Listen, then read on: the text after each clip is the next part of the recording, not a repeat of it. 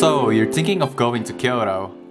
By now, you're probably thinking about getting away from the hustle of big cities and free your mind while you immerse yourself in the serenity of a 1,000-year-old temple. But there's one problem. Yeah, that's not exactly peaceful. And with tourism continuing to grow every year, the only thing you'll be immersing yourself in are selfie sticks. And that begs the question, is it still possible to explore Kyoto without the crowds in 2019? We will find out in this video. We started our day early and headed straight to Arashiyama's most popular destination, the bamboo forest. This place gets super busy after 8 PM, so head out early and you'll have the whole place to yourself. So it's currently 7:30 AM in the morning right now. It's super weird that there's hardly anyone here. If you look here, barely anyone around. After that, we went for a stroll in the area around Togetsuki Bridge, where we were greeted with a nice river breeze and stunning scenery. Just walking around the Arashiyama Bridge now, 8 AM in the morning right now, and hardly anyone.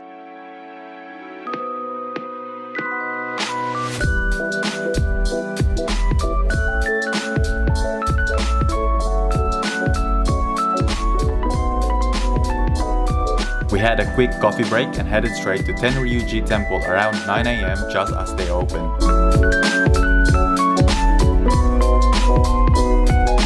We are currently at the Tenryuji Temple. It's about 9 AM in the morning, so they just opened. There's hardly anyone around and it's really peaceful at the moment. And yeah, so if you guys are gonna come here, try to go in opening time.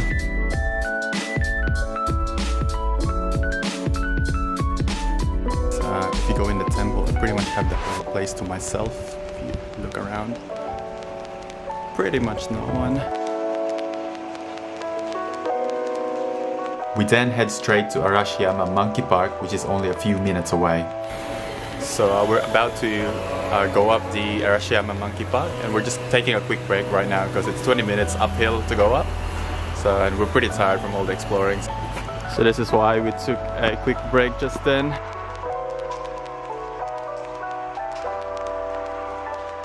We are now at the top of the monkey park and it's about 10:45 AM at the moment. And there is a few people, as you can see right here. But it's not too bad. It's so high up that you have to climb about 20 minutes, so not a lot of people come. So yeah.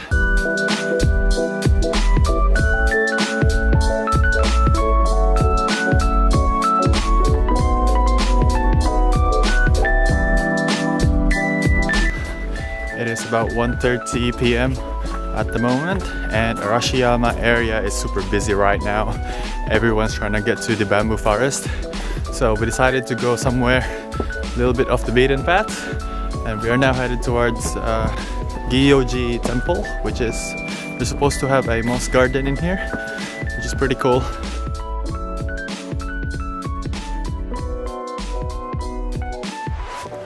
We are now inside Gyoji Temple. It's about 300 yen to get in, and it's very quiet. It's a very small place, and it's really far off actually, so there's not hardly anyone here. There's only one other group that's in here. There's these guys at the back right here.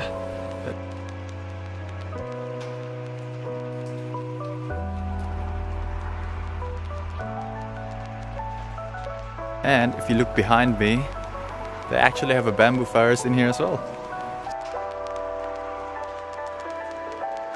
We then started to head towards Ginkakuji, aka the Silver Pavilion, but we got distracted along the way and explored the surrounding area. The place felt very local with traditional looking houses along the way, and it was quiet along the many alleyways that you will see. Just having a quick break before we go to Ginkakuji. Just having some ice cream from this place.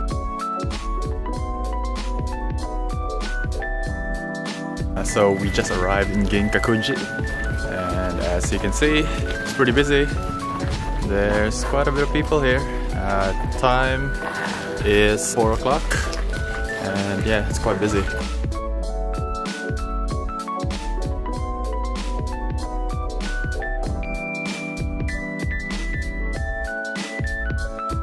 So when you visit Ginkakuji, you actually have to climb some stairs. And once you get up the stairs, up to a hill, you'll get a really nice view of Kyoto. And the crowds do die down. There is not a lot of people around me, so it's pretty good. I really recommend it. At night, we headed down to the Gion district and explored Yasaka Shrine and Hanami-Koji Street. There is a good amount of tourists in the area, however, not too much to the point of ruining the experience. Given how beautiful the place is at night, I think you can always expect a few people in here. We are now in Gion and it's almost 8 p.m. at night. There is people, it's quite busy. As you can see behind me, there's a few people taking photos, but not too bad. It's a shame there's a few cars that pass through here who look really nice without the cars.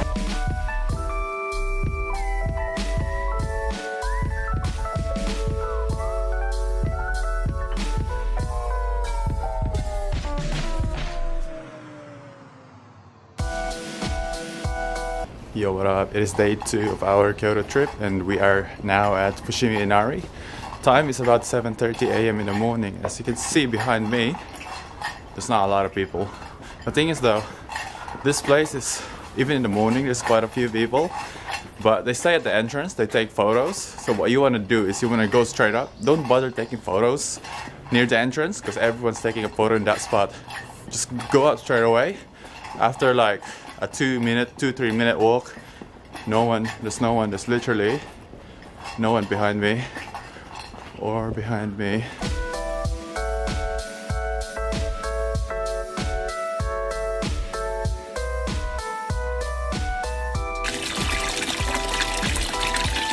What are you doing?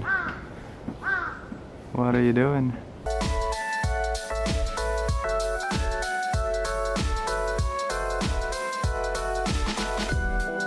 Look at.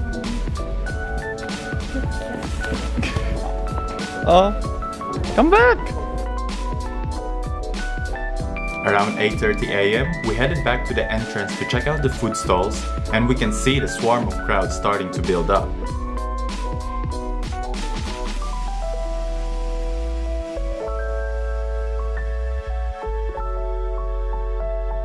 After Fushimi Inari, we headed straight to northern Kyoto to see the areas of Kifune and Kurama. Yo, what up? It's about 11 a.m. in the morning right now and we just arrived in Kifune, which is a really cool area just north of Kyoto. I don't know how busy it is when we get to the shrine, but hopefully not too bad. It's quite far off, not a lot of people know about this place, so hopefully it's pretty quiet.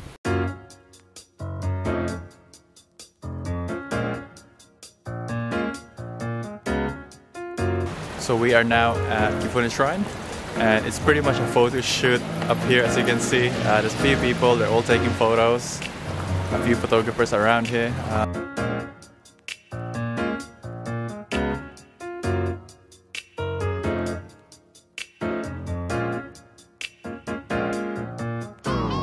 It is 12:20 and we are here in Kurama, very close to Kifune.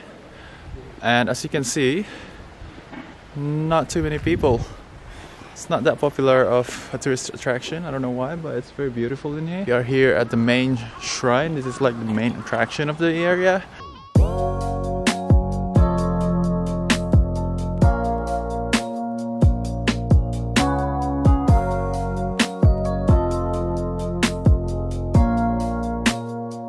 So we're just walking around Kurama now, and honestly man, this place is super underrated. There's hardly anyone here. The place looks very local. You have like very traditional houses and at the same time you have like the mountains as the backdrop. And the best spot, you don't see any tourists. There's no one here.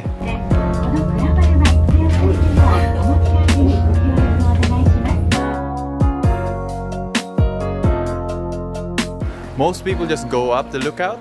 They go up the shrine and they go up the lookout. But what I suggest is don't go straight away and actually explore the town because it really is beautiful.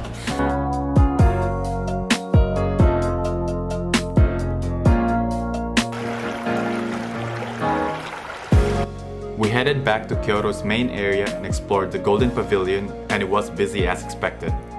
This place tends to be busy all day, so just do it during peak hours, get in quick, get your selfie, and go somewhere else. So to answer the title of this video, can you still visit Kyoto without the crowds in 2019? I would say yes, you can, except for a few exceptions. Popular attractions that are open 24 hours can be visited very early in the morning with pretty much no crowds at all. During peak hours, you should avoid the popular spots and go explore the hidden gems, which are plenty to be found in Kyoto. Kyoto is a wonderful place with plenty of amazing shrines and temples, and it would be a shame if you only went into the popular ones without discovering what it has to truly offer. So if you enjoyed this video, hit like and subscribe, as I have more videos coming up on less popular places such as Kanazawa, Takayama, and Gifu Prefecture. I'll see you guys next time. Peace.